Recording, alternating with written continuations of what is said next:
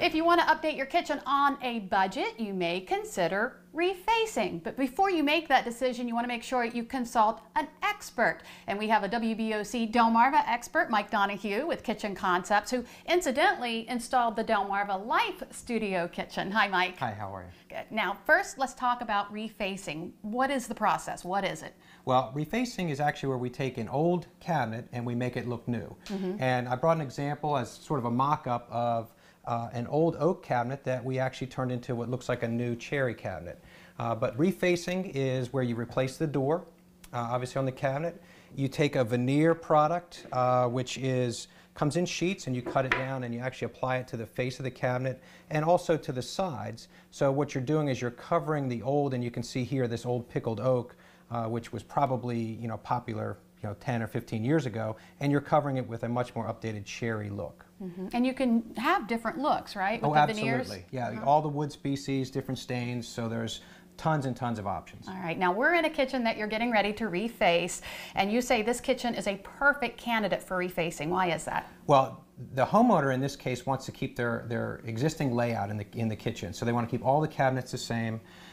They also have really pretty good cabinets that have lasted pretty well over the years. They've taken good care of them. So structurally, from the interiors to the faces, they're in good shape. So they will actually take the product very well. Also, this particular homeowner had recently installed stone countertops. We want to try and not disrupt the tops. Whenever you move granite or some of the man-made stones, you always risk some type of damage. And so we want to leave those in place so we don't have that risk. Additionally, they want to keep all of their appliances in the same locations. The flooring they want to keep the same. So really, in this case, it's just a kind of a perfect example of where refacing makes sense. Okay, and not all kitchens are created equal. We have kitchens that are not a good candidate for refacing. Tell us about that. Well, anytime that you've got any kind of damage to the existing cabinets, whether it's in the structure or in the face frames, that's a bad case, a bad example of an opportunity for refacing. Also, if you want to change any of the layout, if you want to expand things, or if you want to add function in some of the cabinets, the more you're going to be doing, the more work you're going to do on site, the more expensive it gets. And there's actually sort of a point where the refacing starts to become more expensive than it is to actually replace everything with brand new cabinets.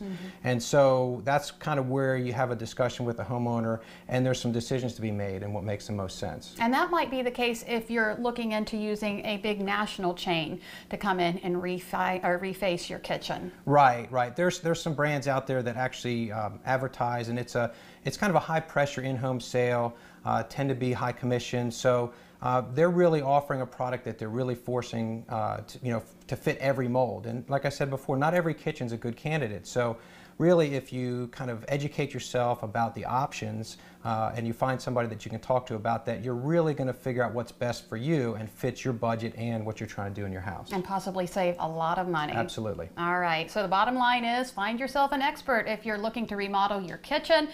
Hey, we have one right here, Mike Donahue with Kitchen Concepts, and if you would like to learn more about refacing or kitchen concepts, just log on to our website, delmarvalife.com, click on the Show tab. Still to come on Delmarva Life, I get one of these. We're in the kitchen with cake art. We're going to learn how to decorate a cake. Simple steps that you can take in your own kitchen to make a masterpiece. Delmarva Life, life at its best, here on Delmarva.